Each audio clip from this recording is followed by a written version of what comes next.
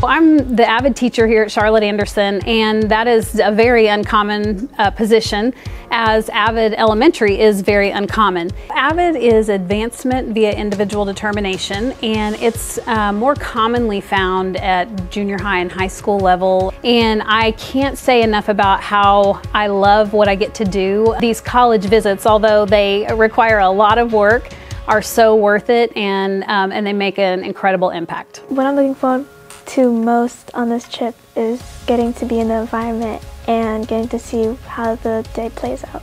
The thing I'm looking forward to most is to see how big the classrooms are. When we go to Baylor, you can see how the school is, and if you want it to be your future college, and you can see new things you've never seen before. To see what they learn and experience going around the school. I feel really happy to go to Baylor because I've never really been to one, and I feel like it'll be really exciting to go. So as we get to Baylor, we are having the opportunity to spend time at McLean Stadium, where students are enjoying time on the field, visiting with Hal Presley, who's a former Charlotte Anderson Viking. We're having the opportunity to eat in the Penland cafeteria with college students.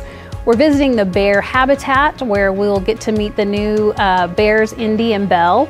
We're visiting iconic campus buildings like Patton F. Hall, and we're taking a tour of the Student Life Center. It's going to be a fun and busy day. When they get on the college campuses, they look around and they get excited, and they learn and see things that they can't see unless they go there in person.